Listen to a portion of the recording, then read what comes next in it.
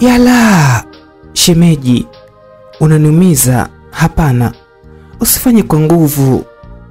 Una damu zinanitoka. Zinaingia kwenye shuka shemeji. Mbona unauingiza ndani shemeji? Angalia kwanza, nasikia unanichoma kwa ndani. Shemeji, niache mimi. Hapana, si uko ukomoji huo jamani. Bora ningempa mume wangu tu. Ni sauti nilikuwa natoa wakati natolewa mwiba na shemeji. Kumbe wifi yangu alikuwa dirishani anachukua sauti kupitia simu yake. Alafu akamrushia kaka yake. Alafu chini ya sauti akaandika neno, unasikia mkeo anavyopiga kelele wakati anapelekewa moto. Kaka, hauna chako. Watu wanasimamia ukucha kitandani kwako. Mwanaume simjui, ila wifi kafanya dharau kubwa sana. Yaani kilichoniuma mimi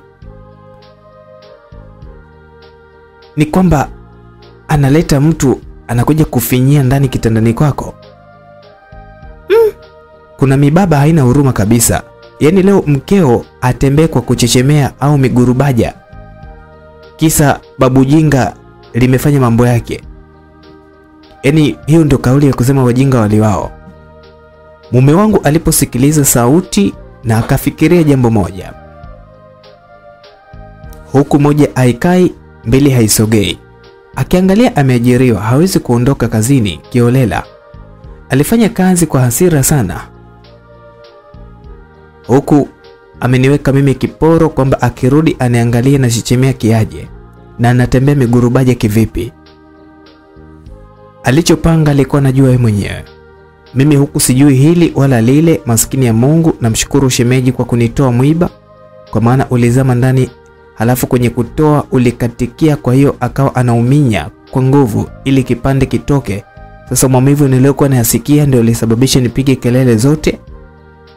Hata sielewi nilikuwa nimetoa sauti kwa namna gani. Kumbe mpaka wapangaji wenzangu walichukulia vibaya. Mimi sijui nilijua pale nilipokuwa na mwagilia shemeji maji mkononi kwa nje ili asuuze mikono yake. Alisuuza mikono akaondoka. Sasa mimi nilichukua tambara la deki, natembea na shishimea, wananiangalia tu wakisema chini chini, alizoea bilimbi, kakutana na tango leo, tena tango washawasha. Mimi nimefuta damu ndani, nikachukua mchele nichambue. Ndio nasikia wanasema hayo maneno ndani mwao, ila wanazungumza kwa mafumbo kweli. Yani huyu kwao itakuwa hakuna utamaduni wa kuchezwa. Hivi mtu aliyefundwa anaweza kafanya ujinga kama huo? Yani utoke kulichezea tango, usiende kuoga, uchukue mchele uchambue tu eti upike ule na mwanaume wako au na familia yako. Hapa sio kwake. Kafanya yake kimpango wake, kaondoka, ila yule mkaka nitamtafuta. Unajua sisi tuliolewa na vibabu, lazima utafute kijana kukupelekea moto. Yule kijana atakuwa anajua kupeleka moto, sio kwa yoe lile ambalo alikuwa kipiga. Mmoja wao akasema, mambo mengine sio tuseme mpaka uchezewe, mengine unatumia tu akili.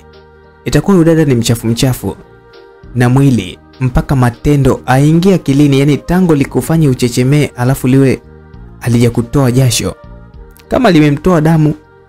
Ila mimi sikushauri wewe, unasema umtafute yule kijana ila kupelekea moto. Wewe mheshimu mumeo. Mimi nakwambia hakuna mwanaume aliyepungua nguvu za kiume, bali sisi wenyewe wanawake tunakosea tu. Hatujiandai, hatuandai wanaume zetu, tunakurupukia tu vitanda. Mwenzie akamuuliza, atujiandae kivipi? Wakati mzee anakuwa fundi rangi, akimaliza moja anageuka ukutani, aliyebeba jina lake amelala doro. Yule binti akasema, ndio maana nakwambia hatujiandae. Sasa nikwambie kitu chenye uhakika, ila ni ngumu kufanya.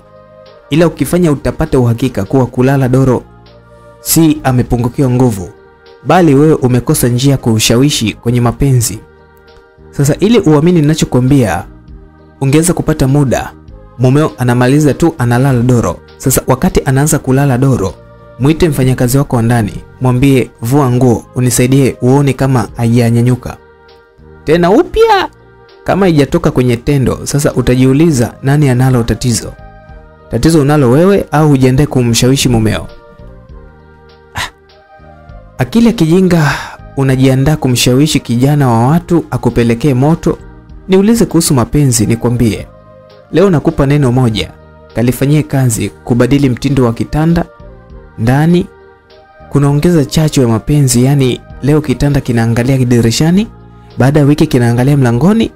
Yaani usiruhusu mumeo azoee chumba kama vile jela.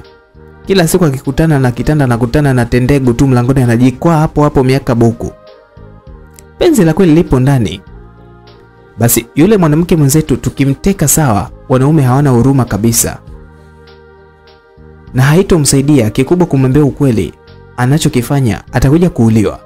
Wanaume hawana huruma na sisi. Ndio maana wengine wanakupeleka kwa mparange ukimchekea. Twendeni tukamwambie ukweli. Wakati wanakuja kuniambia ukweli, mume wangu anarudi. Sasa ikabidi nimfuate nimpokee mizigo. Nimemvalia kitenge na nguo ya ndani tu, natembea kumfuata kwa kuchechemea. Ile nafika karibu yake nilipigwa mtama huo tenge kule, nikabaki na nguo ya ndani. Nasikia teke la mbavu. Namwambia mume wangu, utaniua. Nimekukosea nini? Nasikia wale wadada wanasema, Waswahili waongo sana. Wanasema za mwizi 40. Ona dada wa watu. Kaiba leo kakamatwa. Leo dunia haina siri. Hehehehe, unapiga kelele za mahaba Uswahilini. Unataka kuchunguliwa au kutangazwa? Watu wamekutangaza wewe. Fulu mabango mtaani. Maneno yale yalimfanya mume wangu avue shati huku akisema, leo utamtaja aliyekufanya upige kelele sana. Au ulikuwa anakupa njia? Sio leo. Utasema sipendi dharau mimi. Nyinyi wanawake, asije katokea mtu kunizuia nilichofanywa. Nitakuja nimngoe meno hapa. Nataka nimpe kipigo huyu mpaka aseme. Mimi nilikuwa nashangaa nini kimetokea. Sasa mume wangu anavua shati na nyanyuka kufuata kitenge, nilishtukia kibao nimepigwa cha nguvu. Kuangalia vizuri ni wifi, alafu anasema, na hiyo nguo ya ndani nitakuvua. Wewe umeweza kumvulia mwanaume mwingine. Utajua ujui leo. Yaani mume wangu alinishika mikono ananipiga huku, wifi ananivutia huku. Nguo ya ndani alifanikiwa kunivua, mimi nguo ya ndani wifi anachukua pilipili kwenye mkoba wake anakuja nazo kunisagia mimi kwenye kibompoli yangu. Yaani anasema najua kuna kidonda. Si damu ilitoka. Hizi pilipili zitafanya damu yako ikauke. Moyoni nikasema hapa mbona nateswa na kudhalilishwa na wanawake wenzangu. Wapo tu wananiangalia tu mimi. Na kosa langu mimi silijui. Na yote haya niliyofanyiwa, nikaona leo ni siku yangu yenye nuksi. Asubuhi nimejichoma na miba. Jioni napokea kipigo. Nikasema ngoja huyo wifi atakaye nisogelea na pilipili zake. Sikubali mimi. Mara dada mmoja kati ya wale, yule aliyesema mambo ya kubadilisha kitanda ndani kinaongeza hamu ya tendo la ndoa, akasema, jamani, wanawake wenzangu, acheni ujinga. Huyu ni mwanamke mwenzetu.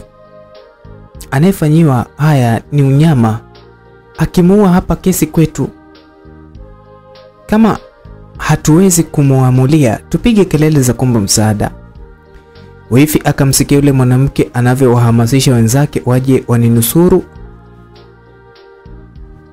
Si ndo akampa maneno ya kukera kabisa yule mwanamke. Alimwambia kwamba ukome kuingilia usiyojua. Mdomo mrefu kama chuchunge. Kazi kuchonga chonga tu. Mwanamke mwenzetu akiuliwa, unataka uuliwe wewe yao? Mshenzi nini wewe? Yule mwanamke alimvamia wifi mzima mzima. Wifi alichezea kipondo sio mchezo. Kaka yake ambaye ndio mume wangu aliniacha mimi akaenda kumgombelezea dada yake. Kipindi hicho yule mwanamke kasha mnyang'anya pilipili wifi, halafu akamtumbulia kwenye karibu na mlango wa uzazi. Mume wangu anamaliza kumshika yule mwanamke ili asimuumizie dada yake. Cha ajabu dada yake alikimbilia chooni.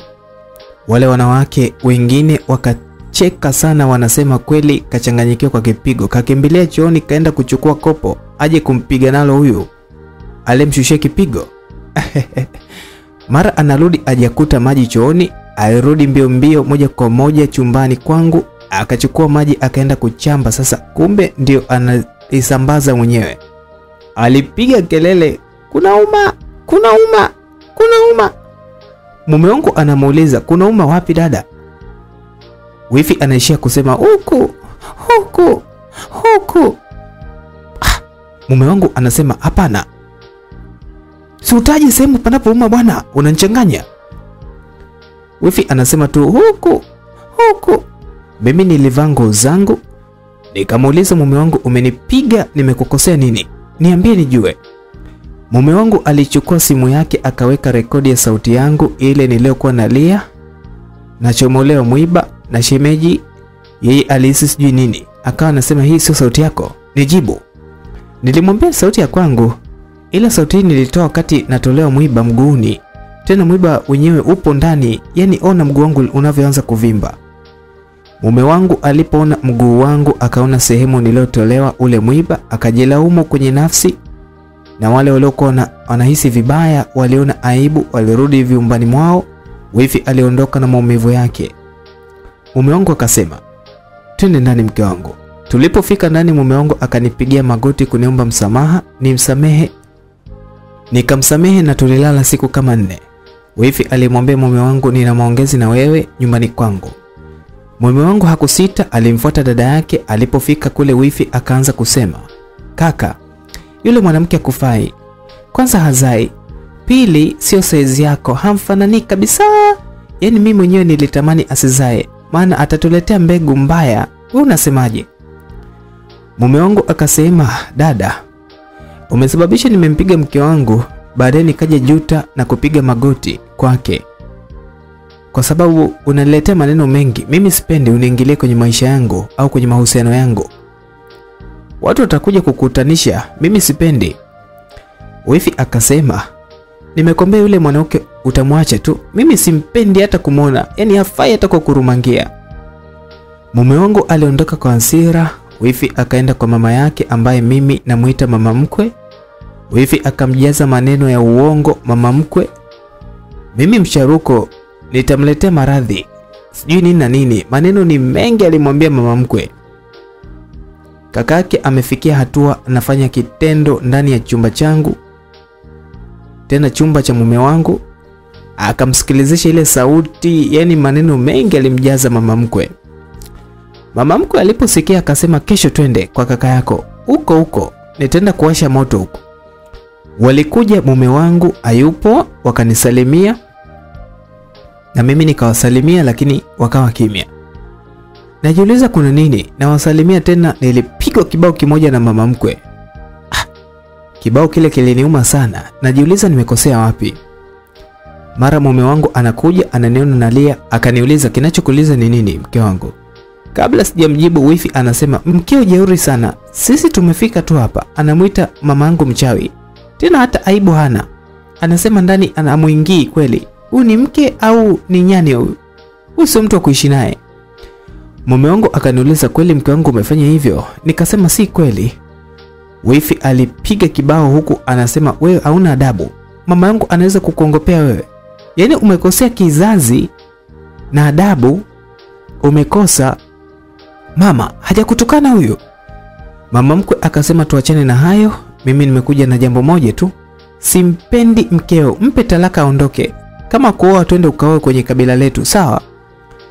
Mume wangu akasema, hapana mama, mimi nampenda mke wangu huyu. Dada anamchukia tu mke wangu na sijui ni yake ni nini. Mama mkwe akanivuta nje huku ananiambia, nenda kwenu kafanyie mcharuko huko. Akanisukuma mimi chini, nawaza nini kosa langu. Mume wangu alijinamia analia, hawezi kumpiga mama yake. Wifi alichukua maji ya maharage akaja kunimwagia mwa, yani nililala chini.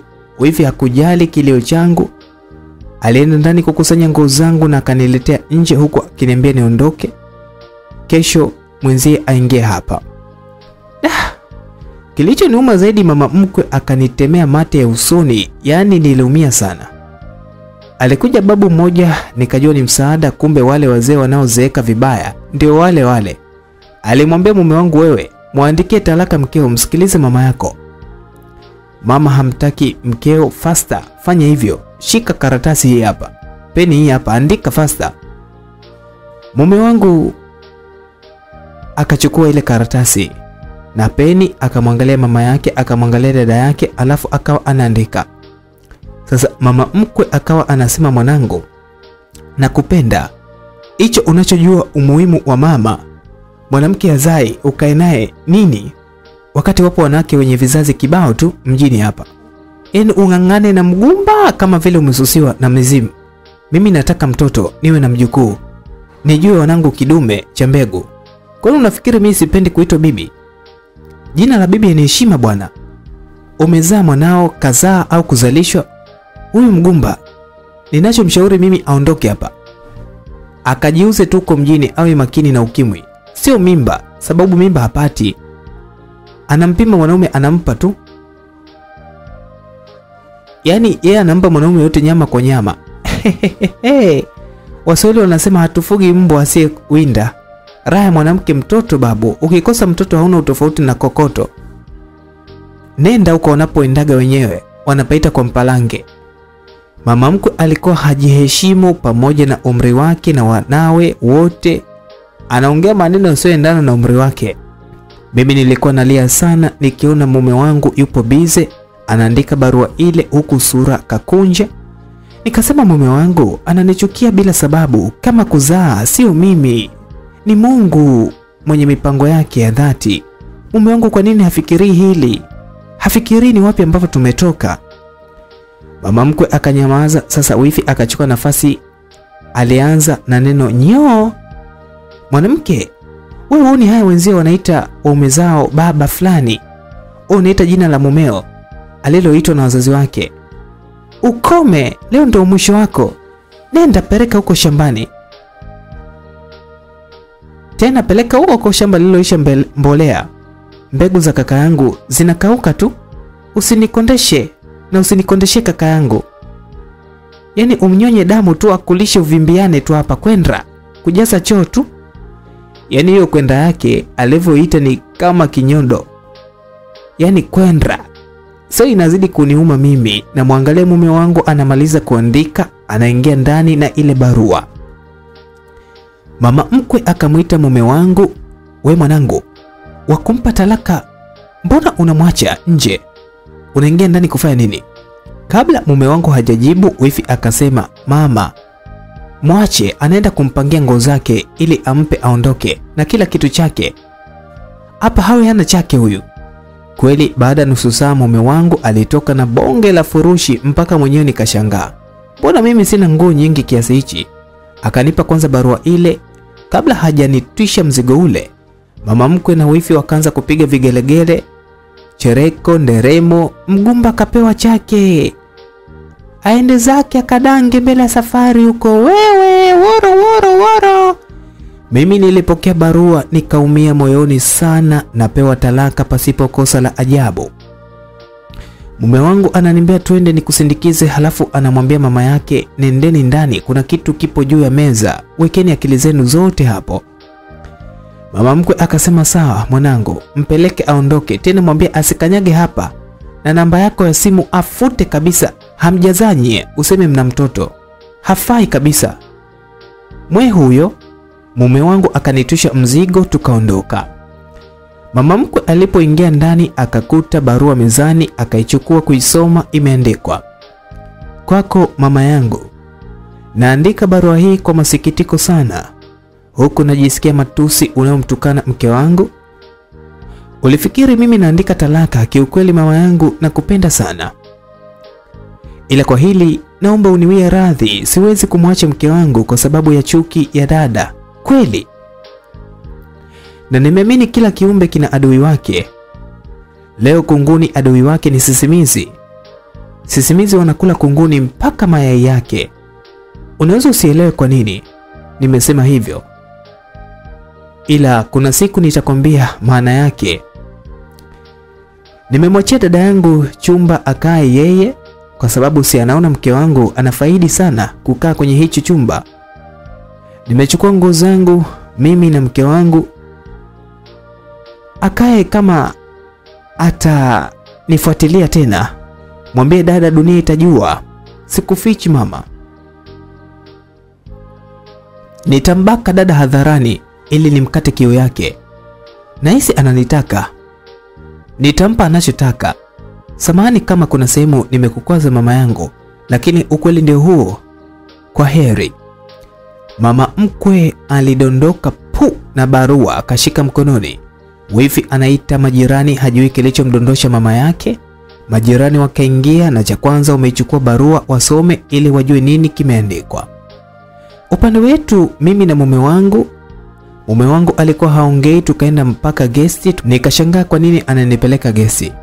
Akalipia chumba kulala siku 2. Tulipoingia ndani akaniambia kasome taraka yako bafuni. Niliingia bafuni nikiwa natetemeka na hasira, nafungua karatasi naona ameandika hivi. Siwezi kukuacha kwa maneno ya chuki. Msamehe mama yangu, hajui atendalo. Na kupenda mke wangu. Nimeona nimwachie chumba dada. Kesho tutatafuta chumba chingine. Koga uje nikupe utamu wangu. I love you. Nilitabasamu, nikaoga, nikaenda.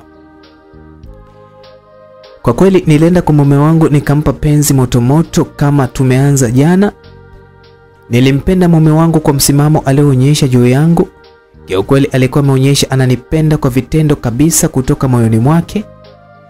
Niliendelea kukata mawimbi kwenye bahari ya upendo wa kweli. Upande wa mama mkwe alizimia aliposoma ile barua, na majirani walipoisoma ile barua walimtoa samahani wifi. Walimsaidia kumpepea mama mkwe mpaka alipoamka alienda kwake. Wifi bila aibu kalala chumbani kwa kaka yake. Kweli, yani amechukulia ule usemi nyani asusiwi shamba. Majirani walimuona mwehu kabisa. Mama mkwe alienda kwa rafiki yake kuomba ushauri juu ya tukio alilolifanya mtoto wake ambaye ndio mume wangu. Walikuwa watu wawili, yani marafiki wawili. Sasa mmoja aliposikiliza akamwambia mama mkwe hivi, watoto wa siku hizi wanajiongeza tofauti na si zamani. Tulikuwa tunategemea tabia, siku hizi kuna kitu kinaitwa ndele. Hicho ni kiboko, mume hamsikilizi mama wala dada. Tena mama utapigwa kwa kukosa huduma, ila dada na mikofi atapigwa. Usifanye mchezo wa ndele. Nicheke mimi, niongeze siku za kuishi.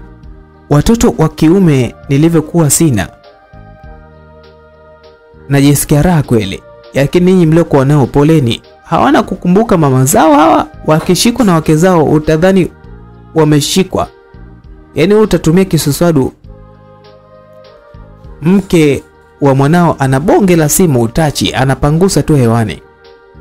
Utavaa vitenge vya kuchuja rangi, mke wa mwanao waksi zimetoka Kongo huko sijui Zambia. Akiona linachoka mke wa mwanao analipeleka kwa mama yake.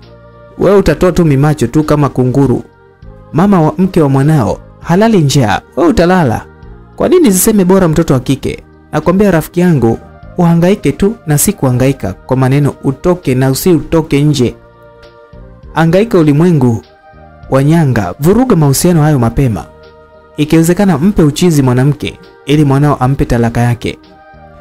Yule rafiki yake mwingine akasema sio vizuri kumpangia baya mwanamke mwenzetu. Pili ni kama mtoto wetu. Sisi ni watu wakubwa. Ndio maana watoto wetu wameoa, wengine wameolewa. Sasa tukikaa kujadili mambo ya kichawi na mambo sijui mtoto wa kiume akumbuki kwao au mama yake, hilo sio swala zuri. Hivi wewe unayesema mtoto wa watu apewe uchizi, hebu tungetengeneza picha ya wewe ndio mwenye yule mtoto.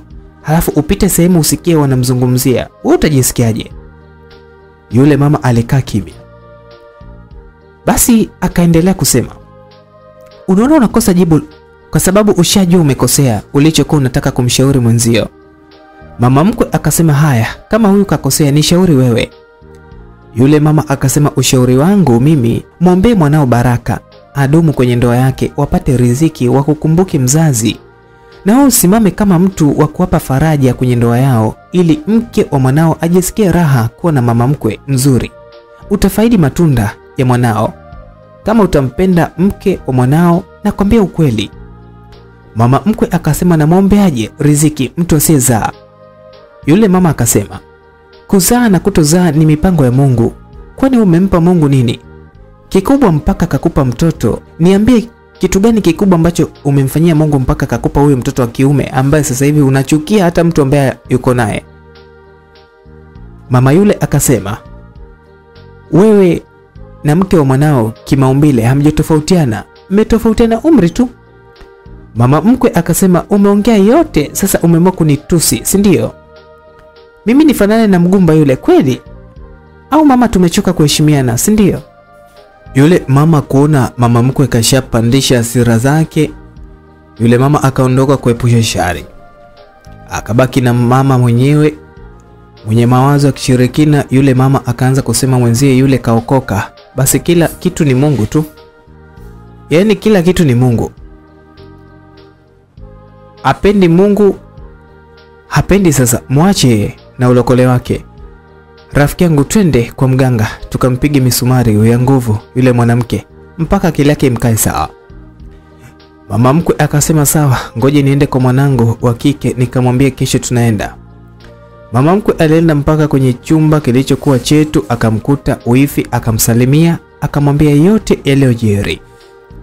Wifi alikata uno kwa furaha, akasema mama, twende tukauze TV ili tupate pesa akaroge huyu mwanamke. Basi walichukua TV wakaenda kuuza fasta kwa bei ya kutupa, ili mradi ipatikane hiyo pesa iliyopatikana kwa kumfuata yule mama anayepajua huko kwa mganga. Na walimkuta yule mama, akamwambia huko inabidi twende asubuhi sana. Kweli asubuhi na mapema sana walienda kwa mganga. Mganga walimkuta, wakamwambia shida yao ile wapeleka. Mganga akasema, mimi hapa sitii uchizi, bali wewe ndio utatia uchizi au uue. Mimi ninachofanya hapa namvuta mhusika kwa kupitia maji na tunaita TV ya jadi. Kweli mganga akanivuta picha yangu, wakawa wananiona kwenye maji. Mganga akasema, kisu hicho hapo na sindano hiyo hapo, ukitaka afe choma hiyo picha, ukitaka vurugike akili tia kidole kwenye maji, vuruga kichwani, yote ipo juu yako, nini ufanye? Ndipo wifi akasema, mama chukua kisu uchome. Na yule mama aliyewaleta akamwambia mama mkwe, chukua kisu uchome, udhia uishe kabisa. Unaweza ukampa uchizi mwanao akampenda chizi hivyo hivyo, utasumbuka tena, muue tujue moja tu. Mama mkwe akachukua kisu akakinyanyua juu. Wifi anasema, mama na hesabu mpaka 3, choma kisu afe huyo kabisa. 1, 2. Kabla hajamalizia 3, mama mkwe anaona picha haipo kwenye maji, akasita kuchoma. Yule mama aliyemleta akasema, choma wewe, acha ujinga, mbona unasita? Mama mkwe haioni picha yangu. Sasa yule mama rafiki yake aliyemleta ana roho mbaya sana, akasema, wewe unaleta michongo ya huruma hapa. Akachukua kisu yeye, akachoma kwenye maji kisu. Kishafika kwenye maji anaona picha yake yeye, akajichoma kisu akafa pale pale. Mganga akamwambia, nyinyi mshikeni huyu mwenzenu, nakuja sasa hivi, naenda kuchukua dawa ya kumfufua, sawa? Mama mkwe na wifi wakamshika. Kumbe mganga akakimbilia polisi kutoa taarifa ya mauaji. Akasema yeye alienda porini kuchimba dawa, anarudi hata ndani hajaingia, anaona wanawake wawili wamemuua mwenzao, wameshindwa kukimbia kwa sababu ya zindiko kali lililokuwa kwenye kilinge, ikabidi wamkumbatie. Sasa mkifika nyie msiwaulize nini wala nini, pigeni makofi ya nguvu ndio mtaondoka na ule mwili wao. Polisi wakasema, sasa imekuwaje hadi wakaja kumuulia kwako? Mganga akasema, ni fitina za waganga wenzangu, wale wametuma waje wamuue halafu wakimbie waniachie mimi msala, ndio maana walinivizia na mimi nimeenda porini. Polisi walienda kilingeni, kweli walimkuta mama mkwe na wifi wamemkumbatia maiti ya mletaji kwa mganga na mhamasishaji mzuri wa kifo mwenye kuchukua uamuzi wa kuchoma kisu kwenye maji, lengo nife mimi. Polisi hawakuuliza, walifuata maagizo ya mganga, waliwapiga makofi ya kwenda yenye ujazo wa kutosha, yani waliwaingiza haswa. Kila mmoja alimuita mama yake. Mama mkwe aliita mama na wifi aliita mama, na cha ajabu mama yake hakuitika na yeye anamuita mama yake. Walitiwa pingu wakapelekwa ndani, mwili ukapeleka mortuary. Mganga akachukua kilicho chake akasema watajua wenyewe. Wanatembeaji na mtu kashakufa. Anataka kwa sababu ya kuacha watu na matatizo duniani. Sasa atawapa matatizo waliokuja naye. Hapa mimi na timu zangu Msumbiji, naenda zangu huko. Najiita jina lingine, naendelea na tiba zangu kama kawaida. Tiba washaipata, akili zitakaa sawa. Gerezani watafungwa na kukojolea madumu mpaka basi. Mama mkwe akasema, mwanangu, unaona kwa nini mimi sikutaka kuchoma? Nilikuwa sioni picha. Wewe ulikuwa unasema choma choma choma. Sasa ndio madhara yake haya ya ubishi. Tujadili humu tunatokaje. Wifi akasema, mama, sisi tutatoka kweli. Kama hatujatoka ndio tunafia humu ndani. Naanza kujuta mimi kwa nini tuliamua hivi jamani. Yaani tungekuwa tunafanya yetu kimpango wetu, tusingemfuatilia kaka. Yasingetukuta haya. Mama mkwe akasema, wewe unaanza kujuta sasa hivi? Mimi nilianza kujuta pale alipofariki rafiki yangu. Kaacha mtoto wa miaka 3 wa kike na miaka 7 wa kike. Hao wote wanamtegemea yeye. Leo kafa, wale watoto wataishije? Ningefuata ushauri wa yule mlokole, nisingefika huku. Walijikuta wanalia kilio cha kujutia makosa yao. Polisi walisikia kilio, walifuata wakawatandika vizuri mpaka askari mmoja akawaambia wenzie, waacheni. Mnavunja sheria, sio vizuri, hawa washakuwa ndani. Acha sheria ifuate mkondo wake. Basi waliacha kupigwa, ila dakika 3 walipokea kipigo kilichoenda chuo. Sasa waliitwa na kutoa maelezo. Mama mkwe akasema yake kujitetea kwamba hawahusiki na kifo, anayehusika ni mganga. Akaongopa wao ndio walimsindikiza marehemu kwa mganga, akamwambia achome kisu kwenye maji ndipo umauti ulipomkuta. Akarudishwa ndani akachukulia wifi atoe maelezo. Na yeye sasa mama mkwe na wifi hawajapangana kwa kuongea ili lao liwe moja.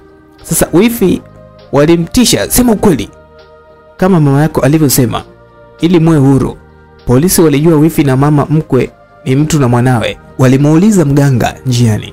Sasa wifi akajua mama yake kasema tukio lote mpaka yeye anahesabu 1 2 3 na nia ilikuwa ni mimi si yule.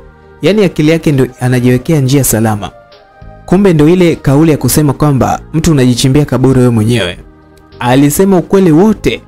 Polisi walimuuliza, kwa hiyo wifi yako alikuwa ana haki ya kufa au? Wifi akajibu, sasa hazai. Pili kamtawala kaka yangu. Imefika hatua hata kaka yangu anamdharau mama. Ndio maana tulitaka tumuue, ndio maana tukaenda kwa mganga. Polisi walimuuliza, wewe umezaa watoto wangapi? Wifi akasema, bado sijazaa kwa sababu sijapata mume. Polisi walimuuliza, wewe ni bikira? Wifi akajibu, hapana, ninaye mchumba wangu. Na polisi wakaendelea kumuuliza, kwani mimba inachagua mchumba au mume? Wifi akajibu, haichagui, lakini sisi hatufanyi kila siku. Sasa kwani mimba inaingia kwa siku ngapi? Nasikiaga siku moja tu. Sasa kama ni siku moja, wewe hujawahi kufanya huo mchezo unaosababisha hiyo mimba? Nishafanya. Sasa wewe na mama yako nini kimeuma sana? Kwa hiyo nyinyi ni watuhumiwa wa mauaji ya kesi yenu. Na kesi yenu itaenda mahakamani kule, ndio kama mmemuua wifi yako na ilikuwa sawa kwa sababu hazai. Na yule ni kwa sababu amezaa, basi mmekosa, mtajua siku hiyo ya mahakamani. Na kesi yenu haina dhamana. Rudi ndani. Nikutakia hukumu kali yenye kukufunza roho mbaya wewe. Pumbavu. Tembea. Wifi aliondoka huku analia, anaingia ndani alipo mama yake ambaye ndio mama mkwe. Mama mkwe akamuuliza, mbona umechelewa sana? Wifi akajibu, nilikuwa nasema ukweli wote. Akasema, ukweli wote upi tena huo? Mama mkwe akasema, mwanangu, tumejikanga wenyewe kwa mafuta yetu wenyewe. Mwanangu, sisi ni kifungo tu, kifungo kitatuhusu. Wifi akasema, nimeambiwa kesi yenu haina dhamana. Mama mkwe akasema, ndiyo, haina dhamana. Sisi tumewekwa kundi la wauaji, tutafia gerezani sisi.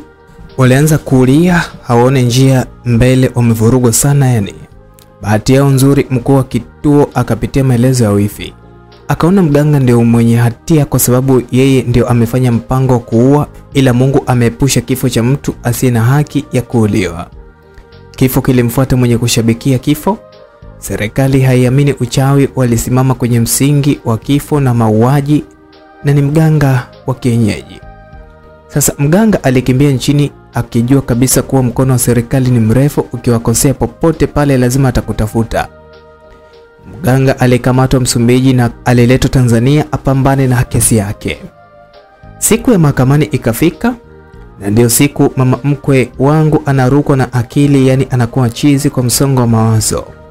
Upande wa mume wangu na mdogo wake washajua kila kitu kupitia polisi pale tulivyokuwa tunaenda kutaka kuwapa dhamana. Mume wangu alinisihi sana nisimchukie mama yake na dada yake. Ni mawazo yao madogo tu, wanadhani wanaweza kututenganisha ndoa yetu. Maneno ya mume wangu ndio yalinipa nguvu ya upendo zaidi kwake na kutowachukia waliotaka kuniua. Bahati nzuri kwao sheria ikawanusuru na kifungo cha kunifunga. Alipokea mganga kifungo cha maisha, na ilikuwa ni fundisho kwa waganga wote wenye dhana mbaya. Ila wifi kwa sababu ni mzima alipigwa bakora 3 iwe fundisho kwa watu wote wenye roho mbaya. Mama mkwe ugonjwa wa akili ukamfanya asipokee adhabu yoyote. Mume wangu na mdogo wake, yani shemeji yangu yule aliyenitoa mimba, walimchukua mama yao na dada yake mpaka nyumbani kwa mama yao. Sasa mama mkwe akaanza maisha ya uchizi. Dada yao ambaye ni wifi anaye mchumba wake alitoa barua amuoe. Mume wangu alimuita mchumba wa dada yake akamwambia maneno haya: nimekuita ndugu yangu nikwambie mtihani uliotupata huyu mchumba wako, mama yake ambaye na mimi ni mama yangu amepatwa na ugonjwa wa afya ya akili. Lengo la kukuita kukwambia kuwa kama unampenda mchumba wako awe mkeo, basi Waswahili wanakwambia ukipenda boga penda na ua lake. Ninamaanisha kwamba ukimwona huyu basi ujue na mama atakaa kwako kwa sababu ya uangalizi wake, na awe anaangaliwa na mwanawe ambaye ndio mchumba wako. Si unajua watoto wa mjini hawa akili zao hawaangalii kufanya mambo ya ajabu tu. Anamwacha huyu mama, na mama akizunguka anaweza kukutana na hao watoto wa mjini. Sichambui sana hapa kwenye kipengele cha watoto wa mjini, ila wewe mwenyewe mkubwa unajua kwamba ninamaanisha nini. Zakaja hata kumbaka huyu au kafanyia jambo baya. Sasa kazi ipo kwako, umwache mchumba wako au umoe ukaishi na mama mkwe. Mchumba wa wifi akasema mimi kwangu nina nyumba kubwa, naishi mwenyewe, nyumba inayo fensi, haina shida, mimi nampenda dada yako. Nipo tayari kumchukua mama mkwe nikaishi naye. Wifi alifurahi sana kusikia mchumba wake karuka kikwazo kigumu na ndoa iko pale pale. Jamani, ndoa haikuchelewa ikapita, mama mkwe akaenda kukaa na wifi kwenye ndoa yake. Sasa kwenye ile nyumba kuna nyumba kubwa na ndogo, ila zote zipo kwenye fensi ndani. Wifi alikuwa anamlaza mama yake kwenye nyumba ndogo, yeye mwenyewe analala nyumba kubwa na mumewe. Jamani, siku hiyo joto la Dar es Salaam, wakapandisha pazia juu, dirisha lipo wazi, wanakula haki yao ya ndoa. Sasa mama mtu chizi akatoka kwenye nyumba ndogo, akaenda dirishani, akaanza kushangilia, anaona wapo kwenye starehe zao mwanawe na mumewe. Mama mkwe anapiga kelele sasa kushangilia. Wewe hivyo hivyo mwanangu, yani kama mimi unajua kukatakata, haya kata kiuno, kata. Jamani, hamu iliwaisha, wanaangalia dirishani, wanamuona mama yao ndio kasimama anaimba kabisa huko wanamwangalia. Yani nikisema mama yao namaanisha mkiwa mwili mmoja, mama wa mkeo na wewe ni mama yako. Sasa wanavuta shuka kujifunika huku wanaona aibu. Mama yao anasema, wewe mwanaume twanga, na wewe mwanangu pepeta, mnajifunika shuka ili nisione. Nasema mnaona aibu hakutafanyika kitu hapo, show nimeilipia mimi, haya fanyeni mlichokuwa mnafanya, kata pepeta. Kazi ipo. Wafanye nini au wakamfukuze mama yao dirishani? Yani kuishi na mgonjwa wa afya ya akili kuna kazi kweli. Yani wao wanawaza yeye kasimama ndio kazidi kutoa mimacho. Akasema kama hamfanyi navua nguo mimi hapa sasa hivi. Yani navua sasa hivi. Fanyeni na hesabu mpaka 3. Kama mtafanya mimi navua 1 2. Kabla hajamaliza, yani mume wa wifi akajifunika shuka usoni asione alipotokea mkewe. Na kweli mama mkwe alivua nguo. Ilipofika 3 yake kwenye hesabu zake, Wifi akaona isiwe tabu, akavaa nguo akaenda kumchukua mama yake kwa nguvu, akampeleka chumba alichompangia akae, akamfungia ndani. Mama mkwe akaanza kupiga kelele, nakunya humu, nakunya, nifungulieni, nakujua, nifungulieni, nataka kuangalia mechi hiyo, nani mshindi? Wifi alikuja kwa mumewe akamwambia, mume wangu, kesho nampeleka mama kwa kaka yangu akakae na yule mgumba kwa sababu hazai, amtunze mama, mimi sitaki kukaa naye tena. Ugonjwa wake unampelekesha vibaya, anaweza siku moja akakuvamia wewe, akupe kibompoli. Mumewe akasema hapana, huwezi kumpeleka mama kule kwa kaka zako wakati wewe upo na wewe ndio mtoto wa kike, na sio vizuri kumfungia mama kwa nje. Yule sio mbwa, ni binadamu, nenda kamfungulie kwanza. Wifi akasema, we mwanaume, swala la mimi mtoto wa kike lifute. Mama hakunizaa peke yangu, kaka na kaka zangu, yule kaka mkubwa mkewe mgumba ndio kazi yake kumlea huyu mama, sio mimi nategemea kupata mimba. Yeye anakuja kukatisha zoezi lenyewe la mimba. Mumewe akanyamaza, akaona acha aone kaka zake watasemaje juu ya lile swala la mama yao kwenda kukaa kwao. Asubuhi wifi kamleta mama mkwe nyumbani, akamkuta kaka yake ametoka kuoga, yupo na taulo na tunakaa chumba kimoja, yani anataka kuingia ndani. Mimi nikamwambia wifi, hapana, usiingie ndani, hata shuka sijatandika, pia kaka yako anataka kuvaa, samahani kwa kukwambia hivyo, naomba uchukue sturi ukae hapo nje kidogo. Wifi akasema, sina muda kukaa mimi, nimekuja kukuletea mama umlee wewe. Mimi kanishinda, kaanza tabia za kuchungulia dirishani mimi na mume wangu wakati tunatafuta mtoto. Nasema hivi, wewe kaa na huyu mkweo. Sasa mume wangu akamuuliza dada yake, hivi we dada, unazo akili kweli? Yaani mimi nakaa na chumba kimoja, nakaa vipi na mama yangu mzazi? Wifi akasema, vyumba si vipo mjini, mpangie mama akakae, acha niende, siku za leo peke yangu mimi. Mimi naondoka mimi. Mama mmoja akamwambia mume wangu, nakuomba ukae na mama yako kwa sababu yule dada yako kashakuwa hampendi tena mama yake, kashapenda ndoa. Sasa ukimfosi akae naye, hapo unafosi kifo kwa mama yako, maana anaweza akampata sumu. Nachoomba wewe uende ukaishi kwenye nyumba ya mama yako na mkeo, amwangalie mama mkwe, usishindane na dada yako. Hata wanasayansi wanasema mtoto wa kiume anampenda sana mama kuliko baba, na mtoto wa kike anampenda sana baba kuliko mama. Kwa hivyo naomba mpende mama yako mwanangu. Maneno ya yule mama yalimfanya mume wangu aseme sawa na tufanye mikakati ya kuhama na kwenda kukaa kwenye nyumba ya mama mkwe. Sasa mume wangu akaniambia, mke wangu, tumlee mama yetu. Angekuwa marehemu baba, ningesema mama yupo na mumewe. Sasa baba atajua jinsi gani ya kumtunza mama kwa sababu hayupo. Naomba mke wangu mpende sana mama yangu na tumtunze. Nilimwambia mume wangu, ondoa hofu juu ya kumtunza mama. Basi maisha yakaanza ya mimi kuwa makini sana na mama mkwe. Namuogesha, namfulia nguo, na hakikisha anakuwa msafi muda wote, namzuia asitoke nje.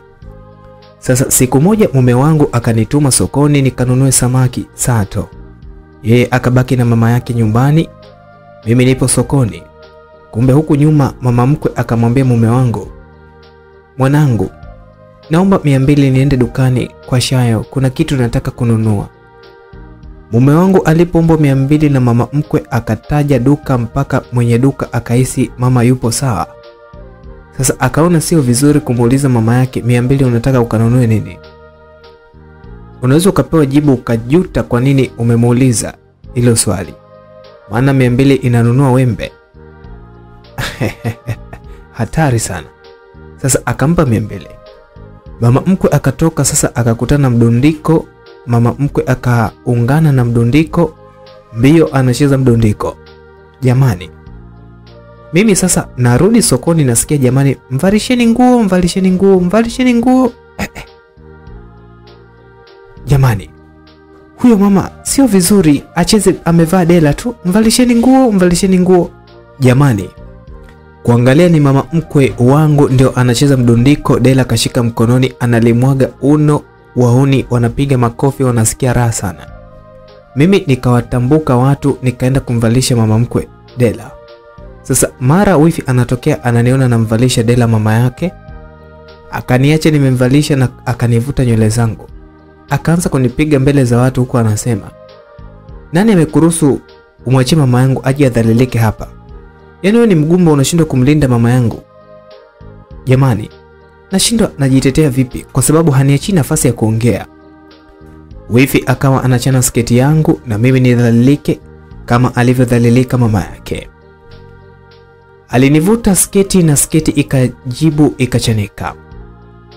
Akaniambia, "Usiniuzuie, nitakukata kata viwembe, nataka ukae kama ulivyozaliwa na wewe." Mama sikaonekana hana nguo hapa, nataka na wewe uonekane ndani kabisa. Nasema tulia. Jamani, nazuia sketi yangu isiishe.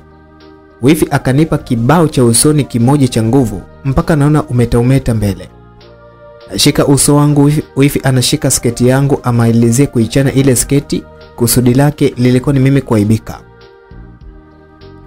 Bahati nzuri yule mama aliyempa ushauri mume wangu wa kukaa na mama yake akatokea na akamsukuma wifi, na mimi akanirushia mtandio wake. Yule mama hajawahi kukaa kichwa wazi, ila kwa kutaka nisifedheheke mimi, maana sketi isiachanika, akaamua akae kichwa wazi mimi nijistiri. Akawa anamsema wifi kwa maneno magumu sana. "Wewe umetaka kumuua wifi yako, Mungu kamwepusha na kifo, na bado anakaa na mama yako kwa upendo. Wewe umeshindwa kuishi na mama yako kisa anakuchungulia. Wewe una nini cha ajabu ambacho mama yako hajakiona? Leo unampiga mlezi wa mama yako, una akili wewe? Usitaki nikutukane mimi, maana wewe unathamini mpini kuliko mama yako. Mbwa mkubwa wewe. Nikuone siku nyingine unampiga mtoto wa watu. Zaa wako ndio umfanye ngoma, mshenzi wewe. Yaani unampiga tu kama ngoma." Jamani, watu wakasema basi mama nyamaza. Wakati huo mama mkwe yeye katoa macho, anaona gari, anaikimbilia kama mtoto anaimba, "Gari ya baba, gari ya baba, gari ya baba." Mimi ikabidi nimkimbilie mama mkwe asiende barabarani, maana hayupo sawa kiakili. Hata tahadhari ya kujua hii ni barabara ama anaweza kugongwa, yeye alikuwa hana habari hiyo. Naenda kumshika mama mkwe, na mume wangu anatokea, ananiona nimejifunga mtandio na nimevimba mdomo. Kile kibao cha usoni lilichopigwa na wifi kilinivimbisha kidogo. Akaniuliza, "Vipi mke wangu?" Mimi sijamjibu yule mama. Alikuja akamwambia yote mume wangu. Mume wangu akasema sasa naenda kumpa mikofi dada yangu. Bahati nzuri Jogoo Paul anafika na yeye pale. Mume wangu akamwambia Jogoo visa vyote dada yake.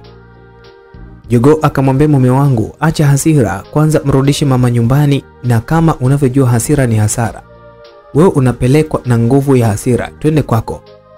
Basi mume wangu akawa ananiambia, "Pole mke wangu, mimi ndio nina makosa. Mama aliniomba 200 na akataja jina la mwenye duka, nikadhani anafahamu. Sasa unisamee sana mke wangu, yani dada sijui kapatwa na nini." Mimi nikamwambia, "Sawa mume wangu, twende nyumbani tu. Nitanunua Panado, maumivu yatakwisha." Basi tulipofika nyumbani Jogoo akasema, "Jamani, mimi naenda zangu, ila muwe na amani." Yule mama aliyenitetea akasema, "Jogoo, unaumwa kwani?" Jogoo akasema, "Hapana, ila naenda kupumzika tu." "Kwa nini umeniuliza kwamba naumwa? Kuna dalili gani ambayo inaonyesha kwamba labda nitakuwa na maradhi fulani?" Mama yule akasema, "Sijakuzoea hivyo, nimekuzoea ukitoa somo eneo kama hili." Jogoo akasema, "Basi, acha niwape somo kidogo niondoke. Naomba mnisikilize kwa makini." Basi mimi nikamsikiliza Jogoo anasema nini ambacho alitaka kukiongea. Hekima za maisha. Moyo wa mume unajulikana wakati wa ugonjwa wa mke wake. Moyo wa mke unajulikana wakati wa matatizo kifedha ya mume wake. Upendo wa kweli wa watoto unajulikana wakati uzee wa wazazi. Mioyo ya ndugu inajulikana wakati wa ugawaji wa mirathi. Mioyo ya marafiki inajulikana wakati wa magumu ya maisha. Jamaa wa kweli hujulikana mtu anapokuwa mbali na nchi yake, akiwa mpweke au mgonjwa. Upendo wa kweli unajulikana wakati hakuna manufaa unayoyapata kwa mtu. Muumini wa kweli anajulikana wakati wa mapito ya maisha. kuwa mwangalifu usije kumchukia mtu mzuri kwa sababu ya uvumi uliosikia juu yake ambao uliumbwa kwa wivu na chuki. Jaribu kuwathamini wale ambao wanakusengenya. Si rahisi mtu kuacha shida zake na kubeba za kwako. Samehe wale kusaliti, lakini usiwasahau, kwa maana wakati ujao wanaweza usikuache. Hata ukijiua kwa ajili ya watu bado watalalamika kuwa hukufa kwa njia ifaayo. Kwa hiyo usijiue. Fanya uwezavyo, usiyoweza achana nayo. Huwezi kumridhisha binadamu. Ukiwa unaishi na wasiwasi kuhusu yale ambayo wengine wanasema juu yako, hutafurahi kamwe. Wakati baraka zako zinakaribia, mashambulizi yako yanakuwa ni makubwa sana. Kwa hivyo usiangalie dhoruba, pambana. Mwenyezi Mungu ni mtawala wa vitu vyote alivyoviumba na yuko upande wako. Wewe ni mshindi. Kila mtu hawezi kukupenda. Usipoteze amani yako juu ya wale wanaokuchukia. Wale waliowashawishi watu wakuchukie hawawezi kumshawishi Allah akuchukie wewe. Endelea kushikamana na Mwenyezi Mungu daima. Mtumainie yeye, kwa maana Mwenyezi Mungu yote anayaweza. Jamani, Jogoo alimaliza kwa kusema, somo lina mchanganuo mkubwa sana wa kifikra. Naomba ukipata changanua na mimi, acha niende. Mpende mzazi wako sana. Kisha Jogoo akaondoka. Na yule mama mtetezi akaondoka. Sasa mama mkwe akao amejisaidia kwenye nguo. Nzi wanamfuatafuata hivi. Zi. Mimi nasikia harufu, nataka nimshike mama mkwe nimpeleke chooni. Jamani, akaona mtu kapita na baisikeli ya rambaramba. Akaanza kutoka mbio na minzi yake nyuma, anapiga kelele, rambaramba, simama unipe nilambe, nina hamu ya kulamba mimi. Anakimbia. Sasa mwenye rambalamba yeye anaita wateja tu, hajui kitu, anaita kwa kusema, rambaramba utaramba leo, rambaramba utalamba leo. Mama mkwe anasema, nitalamba, nisubiri basi nilambe hiyo lambalamba. Nzi walikuwa wanamfuata mama mkwe na mimi namkimbiza yeye asiende mbali. Mama mkwe akavua dela ili apate nafasi ya kupiga hatua vizuri. Dela lina kinyesi, akanirushia mimi mwenyewe kelele cha kumkimbiza, kwisha dela lile likanivaa usoni.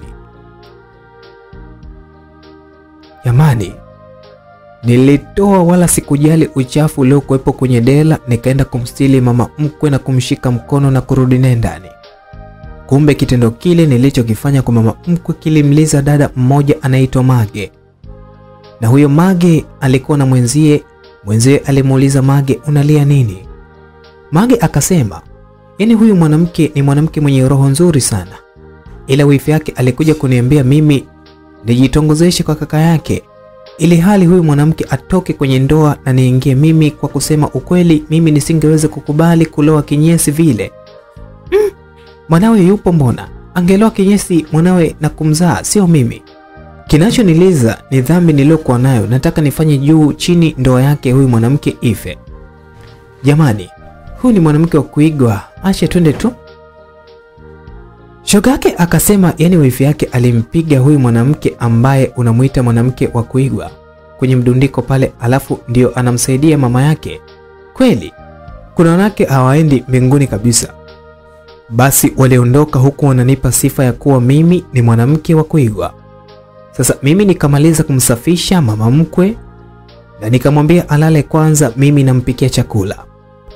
Mume wangu ananisaidia kuchambua mchele huku ananiambia, mke wangu, wewe pumzika, acha leo nikusaidie kupika. Jamani, nilisikia raha kuona mume wangu ananisaidia kupika. Sasa mama mkwe akawa anaimba nyimbo zake hovyo tu akiwa chumbani. Mara anasema, acha nizunguke. Mara kikuku cha mama Roda kimekula mpunga wangu. Mimi nilimvalisha suruali mama mkwe na nguo juu ya kubana, nia akivaa dela hata akiivua abaki na suruali ambayo ingeweza kumstiri muda wote. Sasa mama mkwe katoka na mfuniko wa ndoo ndogo, ananiambia mimi, wewe panda gari ili twende, shika hapa. Yaani jamani, nishike dela ndio napanda gari eti. Yaani kama michezo kitoto, yani gari la kamba. Sasa mume wangu akaniambia, mke wangu, acha kumfuatisha mama anavyotaka, utaonekana na wewe ni kama yeye tu, mwambie arudi ndani. Mama mkwe anampigia honi kwa mdomo mume wangu apishe mbele, gari litamgonga, anataka kupita kwa kasi. Pipi pompwa. Mimi natamani kucheka, ila ndio hivyo, sio vya kucheka, ni ugonjwa tu anao mama mkwe. Mimi nimeshika dera tu, namwambia mume wangu, pisha nikazunguke naye turudi ndani ili aridhike nafsi yake. Mama akija anakula analala. Mume wangu akakubali kishingo upande. Basi mama mkwe anaendesha gari kwa mdomo, mimi nimeshika shati. Hakwenda mbali, akageuza gari yake, aligeuka yeye na mimi. Tukarudi nyumbani, kisha akaniambia, niweke gari yangu ndani wasiibe. Jamani, ananipa ule mfuniko wa ndoo ndio gari yake. Mimi nikachukua nikaupeleka ndani na tukala chakula vizuri, akaenda kulala. Jamani, siku 2-3 wambea wakampelekea taarifa mama yangu mzazi kuwa nilipigwa na wifi kwenye mdundiko. Mama alikuja na baba, hasira kama zote. Bahati nzuri hawakumkuta mume wangu na mama mkwe alikuwa amelala. Mama akaniambia, mwanangu, sijakuokota chini ya mti, huwezi kupigwa kunyanyaswa kiasi hichi halafu unavumilia tu. Kama hauna kwenu unakombea hivi, ndoa ifike mwisho. Sitaki kusikia haya ambayo nayasikia kila siku. Unaitwa mgumba mbele za watu, unapigwa, unatukanwa. Hivi kwenu umeua? Kwa nini unganganie kukaa hapa kwenye hii ndoa ya mateso?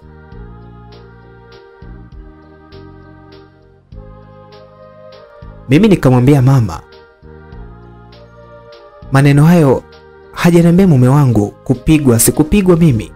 Na mume wangu mimi nampenda sana na sitaki tuachane. Mama akasema, mwanangu, sasa hapa uchague mawili, ubaki na mumeo nikupe radhi, ili uwe unafanana na huyo mama mkwe wako ambaye mnaendesha gari ambalo sijui gari gani hilo la hewa. Mimi nilikuwa nimeganda tu kama sanamu, siwezi kuchagua chochote, siwezi kushika simu. Labda nikampigia mume wangu aje anipe talaka, siwezi. Yaani mama yangu alidhamiria kabisa.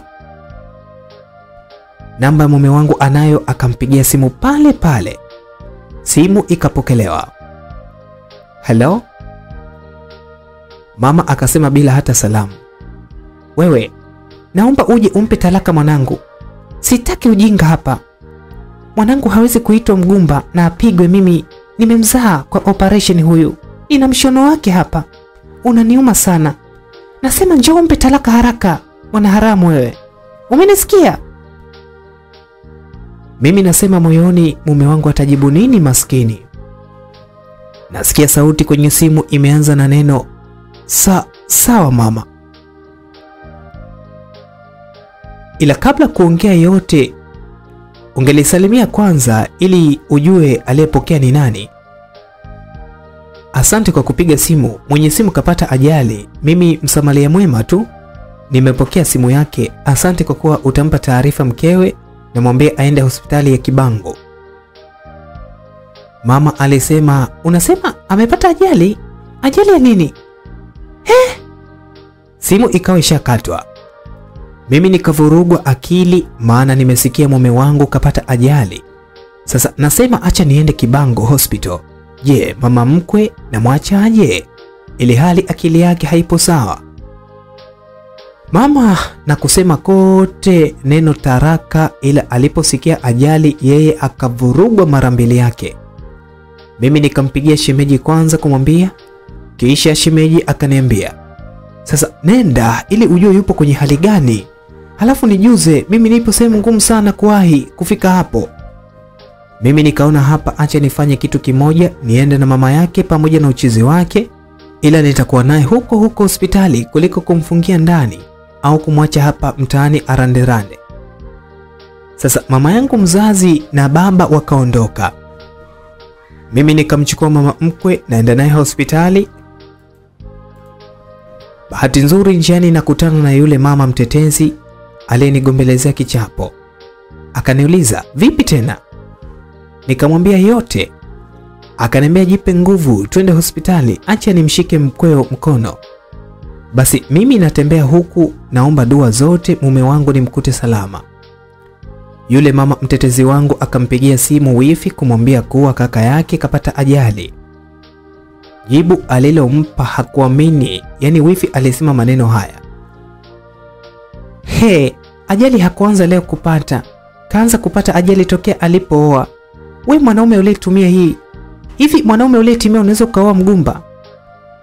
Huyo acha afe tu, mimi nipigie simu uniambie amekufa. Kupata ajali si mwanamke wake ambaye anampa mikosi hiyo kila siku. Mwanamke kama azai si sawa na unakana, yani kama unakana gogo tu ndani. Yule mama mtetezi akakata simu, hakutaka kuongea na mwanamke kama yule mwenye maneno machafu. Mimi nafika hospitali na kutana na mume wangu mzima kabisa, hajafariki ila ameumia vibaya sana, amefungwa bandage kichwani.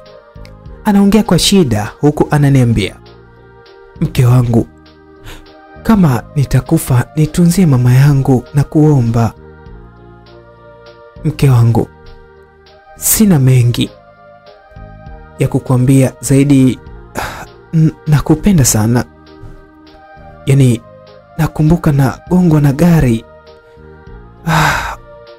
Nilisema kwa Mungu kwamba hata nikiondoka basi uendelee kubaki salama. Badala ya mama inamaanisha upo kinywani mwangu na kwenye moyo wangu. Mke wangu, nakupenda sana. Nakupenda sana mke wangu, naumia. Mke wangu, naomba ukiolewa wakati nimekufa usimwachie mama yangu ateseke, mchukue ukaishi naye. Mke wangu, nasikia maumivu sana. Sidhani kama kesho nitafika. Narudia tena, nakupenda sana mke wangu. Sina la kusema zaidi ya kukwambia niangalizie mama yangu. Mama yangu nimetoka naye mbali sana. Mimi nililia nikamwambia mume wangu, hapana, hautokufa, Mungu atakusaidia kuugua. Kuugua sio kifo, ila mume wangu nakupenda sana. Na ninajua tupo pamoja mume wangu. Hautaenda bado na kuhitaji mimi. Naomba Mungu aniachie mume wangu.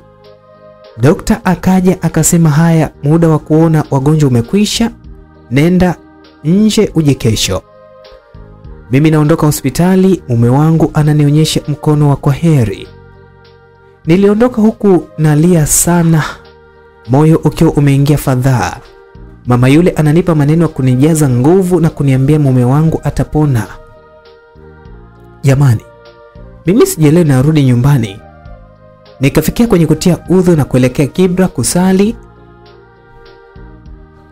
ili kumwomba Mwenyezi Mungu aingilie kati swala langu na zito sana kwangu. Yule mama mtetezi akawa anapika, anampa chakula mama mkwe, lakini mama mkwe yeye anapuliza mate tu, hajui kinachoendelea.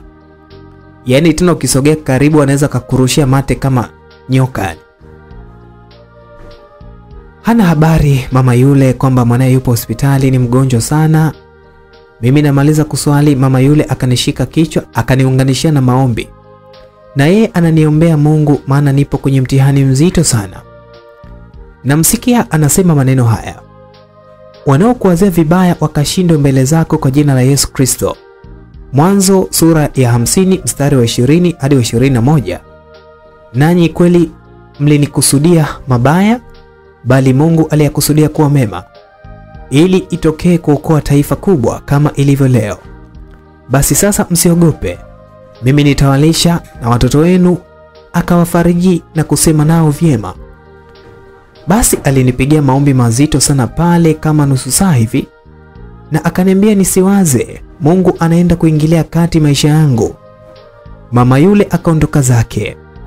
Sasa mimi nikalala nikiwa nasema kesho asubuhi tu nitawahi hospitali, hata usingizi sipati siku ile. Saa 4 usiku nasikia mlango unagongwa. Nikauliza, nani? Nasikia sauti ya wifi, nikaenda kufungua mlango na shangaa ananipa bia mimi. Namuuliza, bia mimi za nini wifi? Akanambia, chakua, kastarehe bwana. We ni mgumba, mumeo si upo hospitali. Sasa nimekuja kukupa mume mwingine akupe raha usiku huu. Unashangaa nini? Chukua bia hizi. Yaani moyoni najuta kwa nini nimefungua mlango. Nikamwambia wifi, mimi sinywi bia, tafadhali naomba utoke nje. Maneno ya wifi yaliniuma sana, tena alikuwa ni maneno ya dharau. Yaani anamaanisha mimi nijiingize bia kwenye sehemu zangu za siri.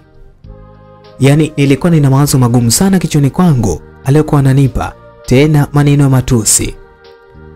Wakati nawaza naona mama mkwe anakuja na fimbo. Cha ajabu na shangaa anampiga wifi fimbo huku anasema, "Unatukana unasema butu wewe, hujui butu tusi." Akaanza kumpa fimbo kweli kweli. Wifi anakimbia na bia yake, kumbe neno butu kwa mama mkwe ni bonge moja la tusi. Sijui kwa kilugha chako msikilizaji itakuwa ni tusi la aina gani? Usisite tu kuandika comment na kuendelea kusikiliza simulizi hii ambayo inaitwa Chujio. Basi baada ya hapo mimi nikamshika mama mkwe asimkimbize, na yeye akapokea. Nikawa na mtihani mwingine wa kumtafuta, ila moyoni nikasema asante mama mkwe kwa kuniondolea huyu wifi, maana kilichokuwa kinafuata ni kunipiga tu na si kingine. Nikamlaza mama mkwe. Asubuhi yule mama mtetezi wangu alikuja, nikasema leo jiri yote usiku kucha. Mama mtetezi akaniambia, "Yule wifi yako hajapigwa, ila kuna kofi atapigwa. Hataweza kusema tena neno mgumba. Yeye hajazaa anakuita wewe ni mgumba. Acha tu usemi wa Waswahili unaosema usimtukane mamba kabla hata haujajua kina cha mto wala mwisho wa mto huo. Mto hujauvuka unaanza kutukana mamba. Twende hospitali mwanangu." Basi tupo na mama mkwe. Jamani, nafika hospitali, naingia wodini, simuoni mume wangu. Namuuliza mgonjwa mmoja aliyekuwa karibu na kitanda chake kuwa huyu mgonjwa aliyekuwa hapa yuko wapi? Yule mgonjwa akanijibu kwa mkato tana, amekufa. Nilishusha kilio wodini mimi kwa kusema, "Mume wangu, kwa nini umeenda mume wangu jamani? Kwa nini umeenda umeniacha peke yangu? Oh, mume wangu we. Nimekuja kufuata we nione sura yako, nione tabasamu lako, lakini nisikuone sasa." Oh. Basi yule mama mtetezi alinishika na kuanza kunibembeleza. Ananiambia, "Pole, nyamaza, humo udini sio vizuri kulia japo msiba unauma sana." Mara anakuja dokta anasema, "Mbona unalia wewe?" Nikamwambia, "Dokta, mume wangu umeshindwa kumtibia mpaka anakufa jamani." Nikaangua tena kilio kizito. Dokta akaniambia, "Wewe, aliyekuambia mumeo kafa ni nani?" Nikamwambia, "Si huyu kaka." Sasa aliyesema yeye anasoma gazeti huku anacheka. Anasema, "Afadhali umemfungia." Angetusumua huyu wakati anamtangaza Aziziki. Dokta akasema, "Wewe achana na mambo ya mpira bwana. Umemfungia sijui nini na nini na nini. Mambo ya Uyanga na Usimba hatutaki hapa. Umemwambiaje huyu dada mumeo amekufa?" Akasema, "Huyu dada hana adabu. Hajasalimia, ananiuliza tu mtu yuko wapi. Kwani angenisalimia mimi unadhani mimi ningemjibu hivyo? Siku nyingine awe na adabu ya kuanza kusalimia watu, ndipo aanze kuuliza." Nina furaha hapa, wamemfungia huyu msemaji anemtukana rais wa shirikisho la soka. Dokta akasema hayo ndio madhara ya kutosalimia watu. Kuna watu hawana subira ya kusema maneno makubwa na mazito. Mwenzako kagafirika, wanapenda kusalimia hawa. Mumeo yupo bafuni na hisi anaoga, yupo sawa tu. Tokea saa 10 usiku alikuwa anakutaja mkewe na anasema aachi kukutaja, anahitaji kukuona haraka sana. Japo sijasalimia ila maneno ya dokta nikawa siamini, nikajua ni maneno ya kunitia faraja tu, ila mume wangu hayupo duniani. Mara nasikia sauti inaita, "Mke wangu, malkia wa moyo wangu." Jamani, furaha ilirudi ghafla kwenye moyo wangu na muona mume wangu anatoka kuoga. Yaani nilitamani nimkimbilie nimbusu, kwa maana si furaha ambayo nilikuwa nayo. Sina la kusema sana zaidi ya mume wangu nampenda sana. Basi dokta akasema, "Haya, mngojeni nje. Anapata ruksa sasa hivi na mtaenda naye. Basi tunatoka nje na shemeji anakuja. Aliponiona macho mekundu alishtuka. Akahisi kaka yake amekufa. Akaniuliza, shemeji vipi? Mimi nikamwambia nipo sawa tu, nasubiri ruhusa mume wangu. Akajifanya kumezea kama hajashtuka hivi. Akamaliza kiume kimya. Basi bili ikaja na shemeji ndio akailipia ile bili. Tukatoka na mume wangu hospitali. Mama mkwe yeye anapuliza mate tu kama puto, yani haelewi chochote. Mama mtetezi akasema, jamani samahani, najua tupo imani tofauti, ila naomba tuendeni kwenye maombi hapa uwanjani ili aombewe mama pamoja na ninyi, Mungu awawekee nuru katika maisha yenu. Tulienda kwenye maombi na mchungaji alitoa somo sijawahi kulisikia kwenye maisha yangu. Somo lilimpa mume wangu nguvu ya kunipenda zaidi, na mimi likaniongezea uelewa zaidi. Somo lilikuwa ni hili: Biblical things that are better than money, yani vitu ambavyo ni bora kuliko pesa kibibilia. A good wife ni mke mwema. Biblia inasema katika Mhubiri 4 mstari wa 9 hadi wa 10, afadhali kuwa wawili kuliko mmoja, kwa maana wakianguka mmoja wao atamuinua mwenzake, lakini ole wake aliye peke yake angukapo wala hana mwingine wa kumuinua. Waswahili wanasema kila palipo na mwanaume mwenye mafanikio kuna mwanamke nyuma yake. Kuna namna ambavyo katika ulimwengu wa roho Mungu ameumba ili mwanaume afanikiwe na anamtegemea mwanamke. Mithali 18 mstari wa 22, apataye mke apata kitu chema, naye ajipatia kibali kwa Bwana. Mwanamke ni kitu chema na ni kibali katika ulimwengu wa roho, na maandiko hayo yanaonesha wazi kuwa kila Mungu anapomwangalia mwanamke anaona kibali cha mwanaume fulani kufanikisha maono yake.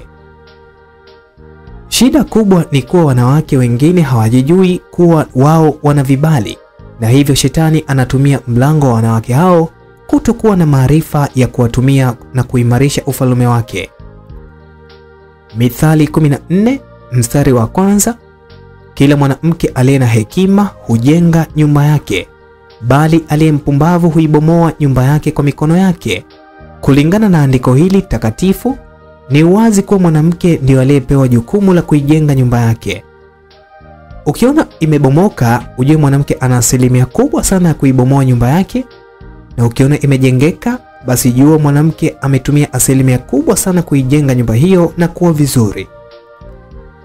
Biblia takatifu inasema katika kitabu cha Yeremia sura ya 31 mstari wa 22, hata lini utatangatanga, e binti mwenye kuasi? Kwa maana Bwana ameumba jambo jipya duniani, mwanamke atamlinda mwanamume. Maandiko hayo yanaonyesha ni kwa namna gani mwanamke na namna alivyo ni kitu cha thamani kuliko fedha na lulu zingine.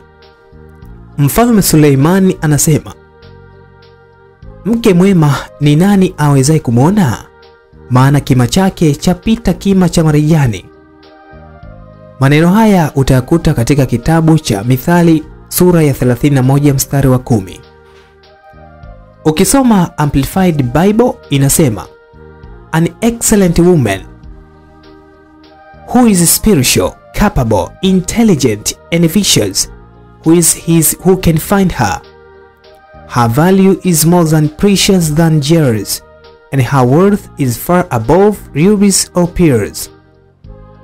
Ni kwamba mke mwema, mtu wa kiroho mwenye uwezo, mwenye akili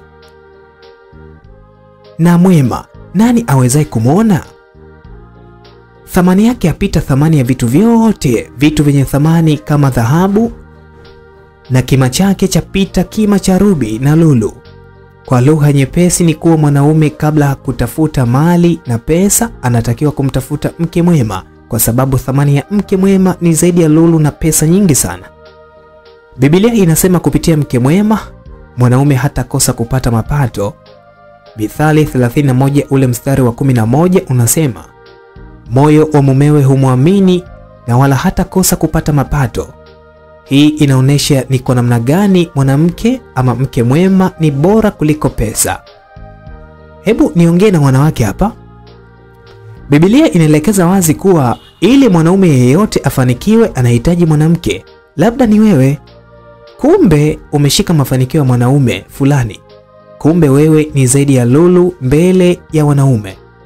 Swali ni je, kwa nini unaruhusu wanaume wa kuchezee kama puto au kama mpira wa kona? Tambua thamani yako ili thamani yako ikue. Kitu chochote cha thamani hakipatikani kirahisi, ndio maana sio rahisi kuiona rubi mtaani kwenu. Niongee na akina kaka. Sifa 3 za mke bora. Mke bora ni upi? 1. Awe ni mtu wa rohoni. Yaani awe mtu ambaye anaweza kutafsiri mambo ya rohoni na mwenye huruma sana. Hapa utakuwa unajua thamani yake na namna ya kuitumia na kukusaidia utimize maono yako kwa mafanikio makubwa sana. Atakuombea kwa mzigo na atakuwa chachu ya wewe kutembea sawasawa na neno la Mungu. Atakuwa incubator wa maono yako, yaani atayatamia maono hayo mpaka yalete matunda yatakayohitajika. Namba 2 ni mwanamke mwenye akili na hekima, mwenye uwezo wa kutambua mambo, mwenye uwezo wa kujua afanye nini na kwa namna gani. Mwanamke ambaye hayuko juu tu, macho juu, asiwe ni mgomvi, mropokaji, mpenda vijiwe. Mwanamke mwenye uwezo kujisimamia mwenyewe, mwenye uwezo kuitambua na kuichangamkia fursa, mwenye uwezo kukusaidia kuiongeza familia, mwenye uwezo kukusaidia katika uzalishaji. Huyo ni mke mwema. 3, mke mwema ni mke wa aina gani? Atakayekuwa na upendo kwako na ndugu zako wote wanaokuzunguka. Asiwe na tabia ya uchoyo na wivu wa kupindukia. Mwenye uwezo kusamehe na kuomba msamaha. Ukimwona huyo mwanamke, my brother, usiulize mara mbili. Wewe muoe tu. Wanawake, jipendeni na kujikubali. Ninyi ni thamani sana kuliko kitu chochote. Somo lilimfanya mume wangu anikumbatie uwanjani, aseme na kupenda mke wangu na vigezo vyote unavyo. Na mimi nikamwambia na kupenda mume wangu, asante kwa kulitambua hilo. Maombi yalipita. Tukarudi nyumbani siku 3 mbele, mume wangu akaenda kazini. Mimi na mama mkwe tukawa tupo nyumbani. Mama mkwe ile kutembea hovyo ikakata. Kwanza akawa ananiambia tucheze mdako. Mimi nacheza mdako na mama mkwe kweli? Nashangaa navutwa nywele zangu kwa nguvu.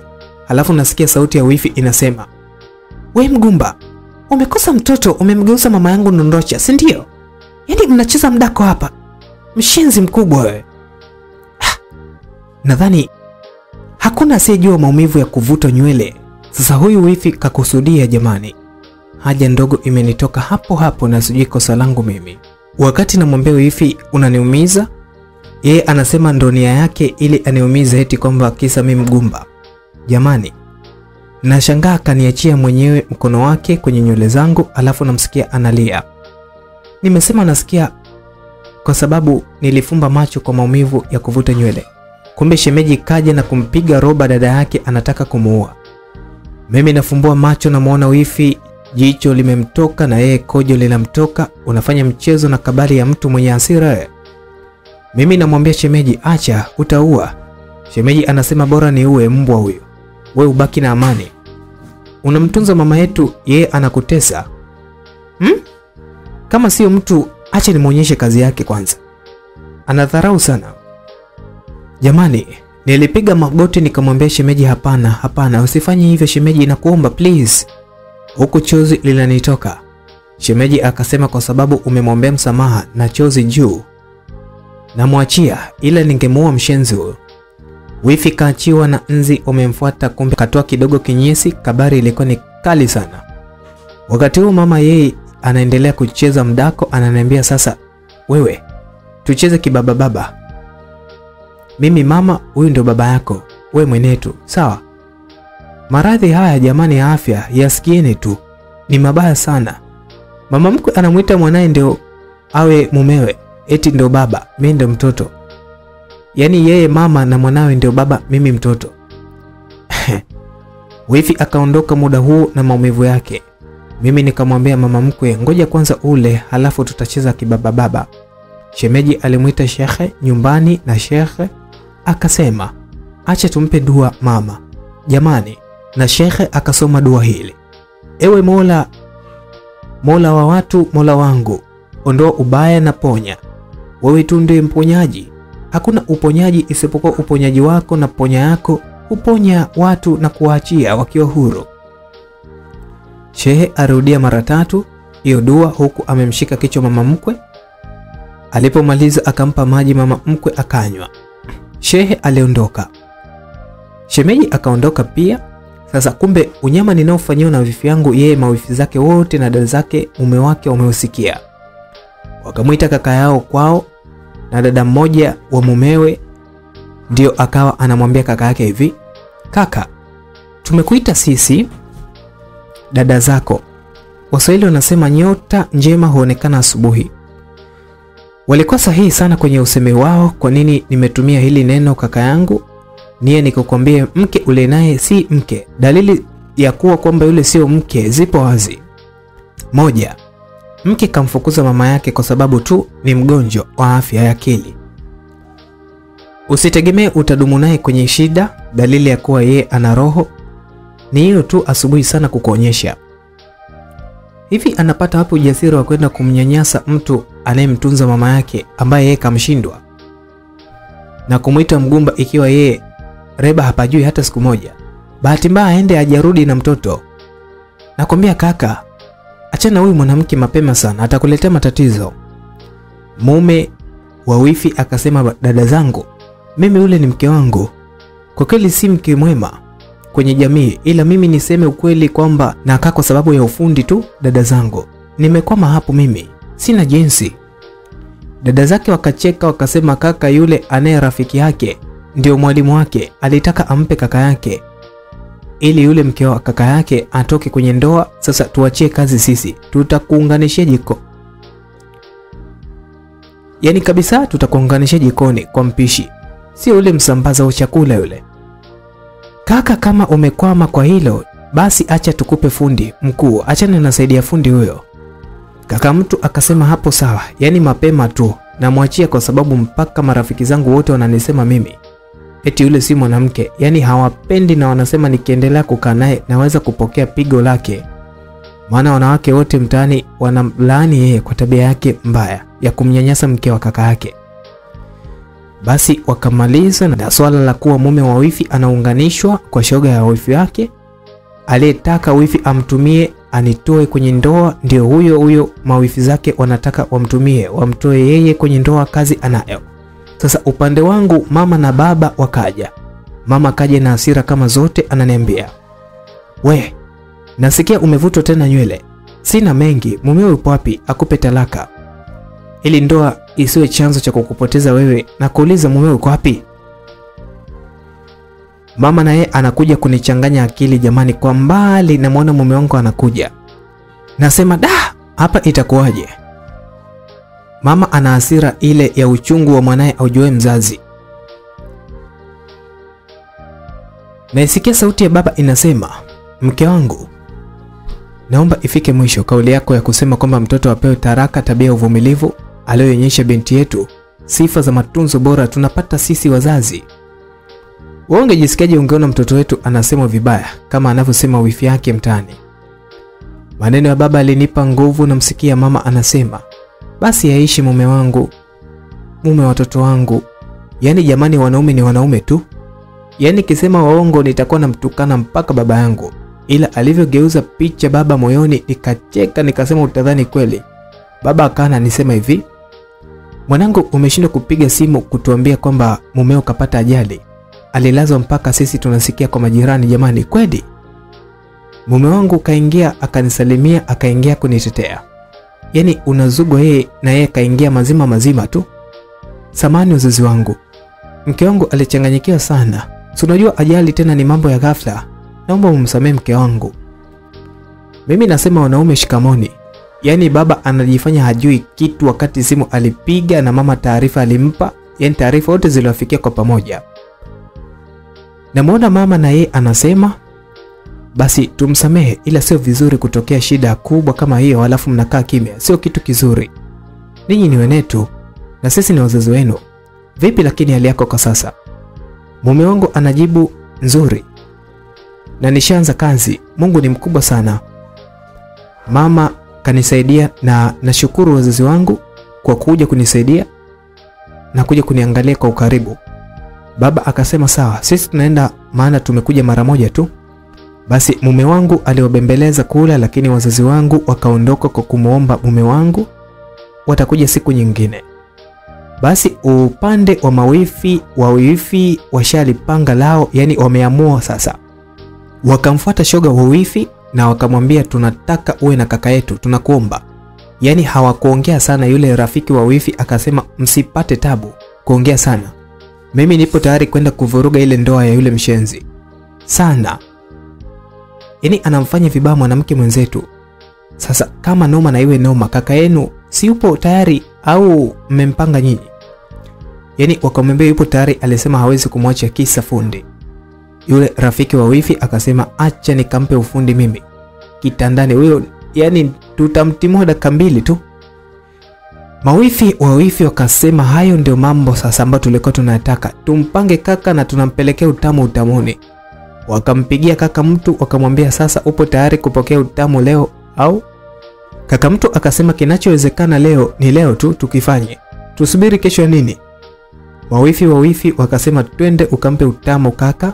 Yani naomba na karatasi na peni, nataka kaka aandike talaka, akandamize kwenye wino sambamba, yani maandishi atoke kule yaonyeshe kwamba amemwacha mke wake. Basi huku anautikisa kwa madaha yule mshenzi mpaka aone dunia chungu. Yes, anajifanya chizi. Acha tumuonyeshe uchizi sisi, maana sisi ndio wakufunzi wa mirembe. Basi wakaenda sasa. Wifi hajui kitu, yupo sebuleni anasikiliza nyimbo zake huku anapiga miruzi.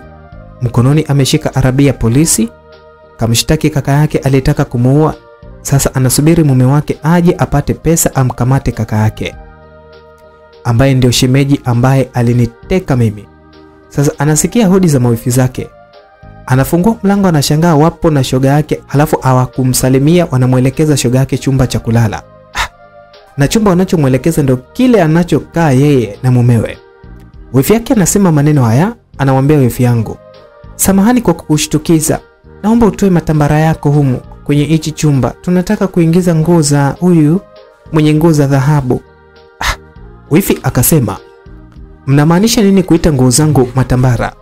Akajibiwa na wifi zake wengine, wewe si nguo zako tu ambazo ni matambara, hata wewe ni tambara tu. Unatakiwa utoke humu ndani. Mwanamke wa shoka mwenye uzuri wake aingie humu. Mara anaona mumewe anaingia, halafu anashangaa rafiki yake anamkimbilia mumewe na anampa mdomo mbele yake. Wifi anasema, Mage, unafanya nini mbele yangu na mume wangu wewe, Mage? Wifi zake wanajibu, tulia wewe. Anamkaribisha mumewe, wewe povu la nini babu? Jamani. Mage ambaye ndio rafiki yake akajidekeza kwa maneno ya mahaba yenye kumchoma moyo wifi, na wifi akamwambia, baby, utaenda kunila kwanza au utaandika talaka umpe huyu mshenzi changu doa mchafu atoke kwenye hii nyumba?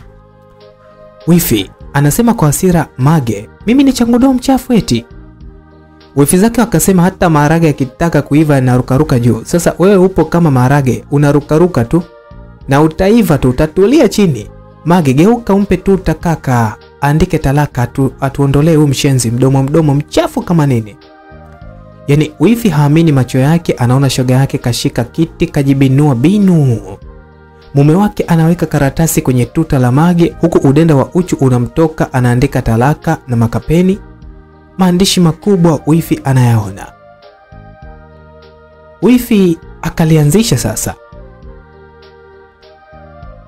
sikubali, hakuna talaka ya aina hii. Nasema mimi ni mke wa halali, popote naenda kudai haki yangu. Wifi usinileteza kuleta. Jamani, yule Mage ana makusudi na yeye. Yani anakata uno huku mkono wa mume wake unaandika talaka. Jamani, mume wa wifi akashindwa kumaliza talaka kuandika, akawapa dada zake na karatasi na makapeni, akawaambia, dada zangu, malizeni kuandika talaka, mimi kaka yenu nishazidiwa. acha niingize ndani hichi chombo nikakimege. Wifi kacheza wa mchezo mpaka akili ikamkaa sawa. Dada wa mumewe wanamalizia talaka kuandika, wanampa huku wanamvuta nje. Toka nje. Wanamwambia toka, unataka kusikiliza miguno, njoo ukae huku upishe kaka yetu wale vitu vyake. Jamani Mage. Jamani, Mage akasema, "Oh yes. Tamu, tia yote." Wifi anasikia ule mlio na si mlio wa maigizo, kitu kinapita kweli kweli. Wifi akatoka kama mwehu anaenda baraza la usuluhishi wa ndoa, yani kama kavurugwa, anapinga talaka si halali, yeye ni mke wa mtu. Sasa upande wetu mama mkwe, kutokana na maombi na dua, mama mkwe akapata unafuu. Kwa Mungu hakuna kubwa. Sasa mama yule mtetezi hakumficha mama mkwe ukweli wa maisha aliyopitia. Mama mkwe akasema, "Hakika mwanangu amepata mke mwema." Mama mtetezi akasema maneno haya. Amplified Bible, Proverbs 12. "A virtuous and worthy wife, earnest and strong in character, is a crown joy to her husband, but she who makes him ashamed is returns in his bones." Proverbs 31 line 23 and Corinthians 11 line 7. Mithali 12 mstari wa 4, mwanamke mwema ni taji la mumewe, bali aibishwaye ni kama kuoza mifupani mwake. Ni kweli mwanao amepata mke mwema. Socrates aliwahi kusema, kwa namna yoyote wewe oa, kama utapata mke mwema utakuwa na furaha, na ukipata mke asiye mwema utakuwa mwanafalsafa. Mali na nyumba mtu hupata kutoka kwa babaye, lakini mke mwema hutoka kwa Bwana. Mithali 19 mstari wa 14, nyumba na mali ni urithi upatao mtu kwa babaye, bali mke mwema busara hupewa na Bwana. Funguo mojawapo ya mafanikio kwa mwanamume ni mke mwema. Mama mkwe akasema, "Asante rafiki yangu kwa kuwa bega kwa bega na mimi kwenye matatizo yangu. Naomba unisindikize serikali ya mitaa." Mama mtetezi akaniambia mimi twende na mama mkwe. Mama mkwe akasema, "Na wanangu wote ninyi wa kiume naomba mnisindikize mimi." Sasa mimi na mume wangu na shemeji tunaenda kumsindikiza mama mkwe. Hatujui anaenda kufanya nini serikali ya mtaa. Kufika pale akamwona mtendaji wa kata na mwenyekiti wamsikilize vizuri. Basi wakakaa kumsikiliza. Mama mkwe aliongea kwa uchungu sana maisha yake yote aliyoyapitia, huku machozi yanamtoka, na pointi ya mwisho akasema, "Nimekuja hapa kwenu mtendaji na mwenyekiti ili muwe mashahidi. Naomba karatasi na peni nimkatae mwanangu wa kike chini ya bendera ya taifa pale, kama yeye ameweza kunikataa mimi kisa ndoa. Na mimi nitamkataa kwa sababu kanitesea mtetezi wangu. Nasema kwa uchungu, na ninaomba sana niandike karatasi chini ya bendera ili mwanangu akatafute mama yake wa kumzaa na sio mimi." Mwenyekiti na mtendaji wanaangaliana usoni. Mama mkwe anasema anamaanisha nini huyo? Na machozi yanamtoka kukataliwa na mwanawe. Mtendaji akamwambia mama mkwe, "Samahani mama. Najua umekwazika sana, lakini kitendo cha mwanao kukufanyia haya yote wakati ukiwa kwenye maradhi ya afya ya akili, naomba sana sana mama, enda kuomba samahani. Usifikie huko unapotaka kufikia. Kwa maana hata Waswahili wanasema huwezi kukata kiganja kwa sababu tu ya mavi ya mtoto. Wewe ni mzazi, simama kama mzazi, uone mwanao kakosea, lakini si kwa kumhukumu kiasi hicho. Samahani kwa kutumia huu mfano mbaya. Wewe na mwanao mlitaka kumuua huyu binti, lakini hamkufanikiwa na ukapata ugonjwa wa akili. Binti huyu mliyetaka kumuua ndio alikuwa msaada kwako baada ya kukataliwa na mwanao kipenzi kabisa. Sasa moyo alionao binti, naomba mama na wewe uwe nao, msamehe mwanao." Mama mkwe alilia, sijui alikumbuka kitu gani.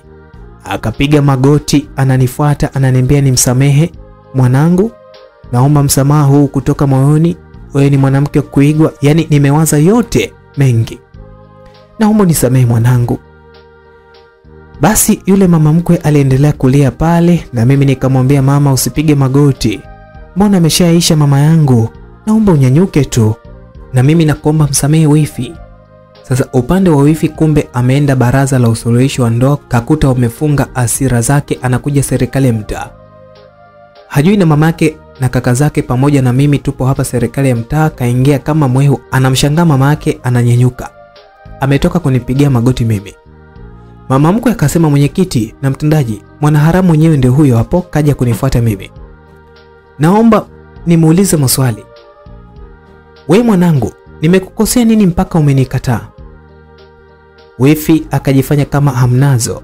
Anasema, mwenyekiti, mimi nimekuja nina shida yangu.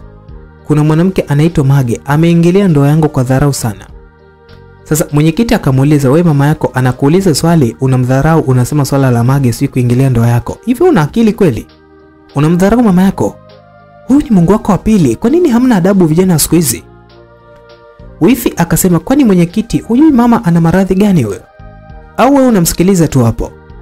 Jamani, wifi alidhani mama yake bado ana matatizo ya afya ya akili, ndio maana alimdharau tu. Sasa mama mkwe kitendo cha kudharauliwa vile kilimchoma moyoni vibaya mno. Namuona katoka nje, kaenda kuchuma fimbo, anaingia nayo ndani kwa hasira kama zote. Mtendaji akamzuia mama mkwe na kumwambia, mama, heshimu hii ofisi ya serikali. Huyu mtoto wako anaonyesha jinsi gani alivyo na kiburi sana. Kwa sababu kuna kaka zake hapa na anafanya dharau kwa kukudharau wewe. Naomba sana mama, punguza hasira kwanza tuongee. Sasa mama mkwe kabla hajasema kitu, mume wa wifi akiwa na dada zake wanakuja serikali ya mtaa, huku dada zake wa wifi wamebeba nguo za wifi. Wamezibeba tena kwenye kanga, yani wamezifunga tu kama kifurushi wanaenda kufua.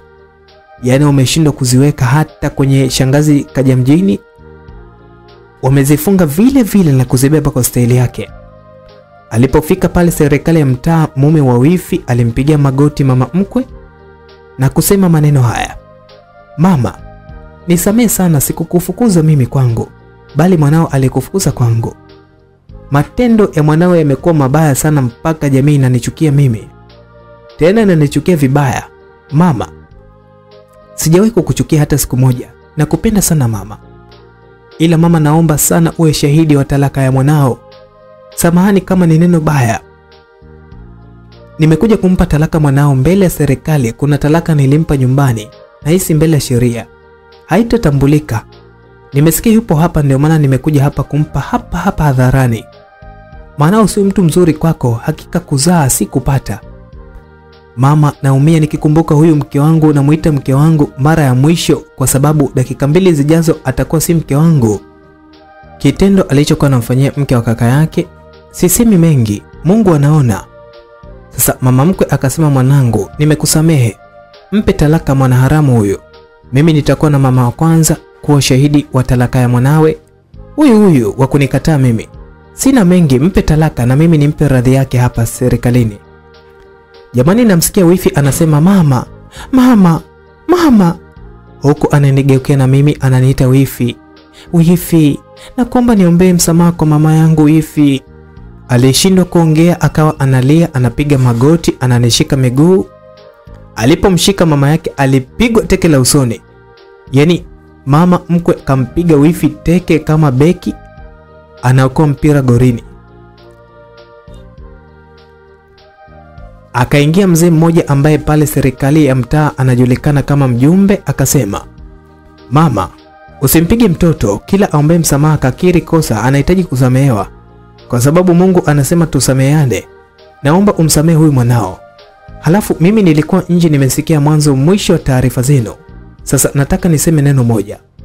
Historia ya maisha yenu mimi naita Chujio. Kwa nini nasema Chujio? Chujio kazi yake ni kuchuja. Sasa nafafanua kwa zaidi kuwa kwenye maisha haya wengi hupitia kwenye chujio.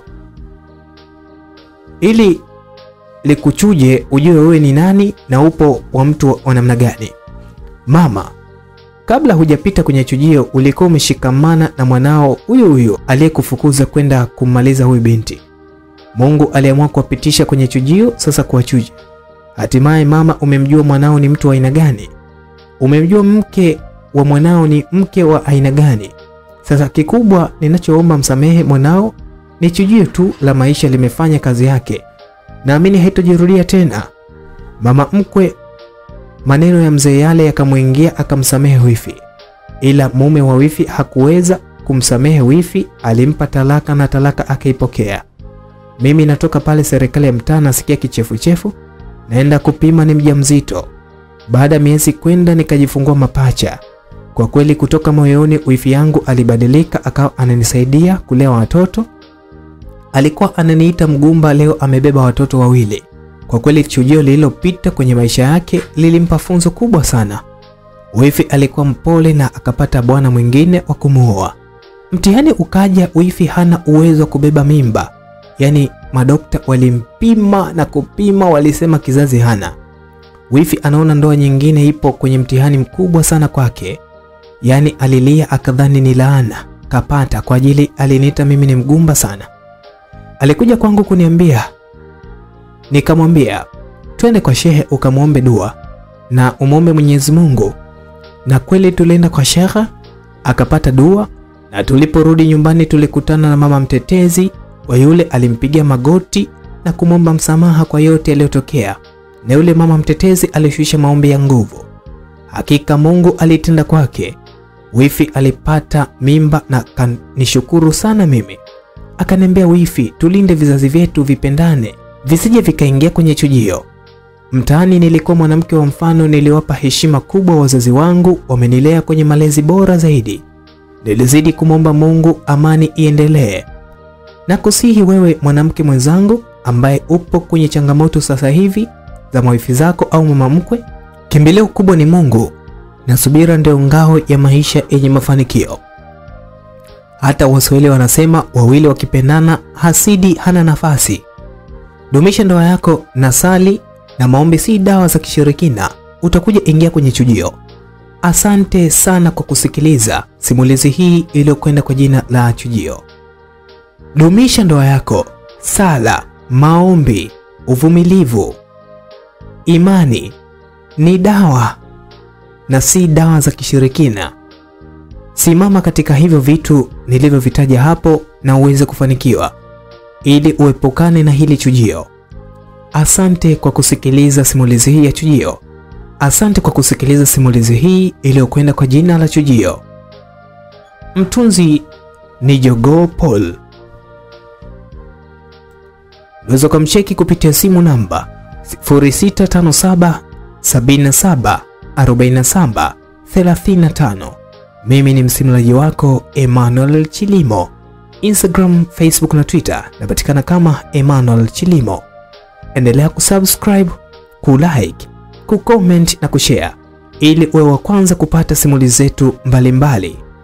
Kupitia YouTube, Simulizi Mix 2, Simulizi Fupi by Simulizi Mix.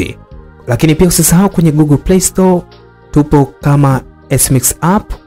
Endelea kupakua SMix app ili uendelee kusikiliza simulizi mbalimbali zinazokujia kila itwapo leo. Asante na kwaheri kwa sasa. Bye.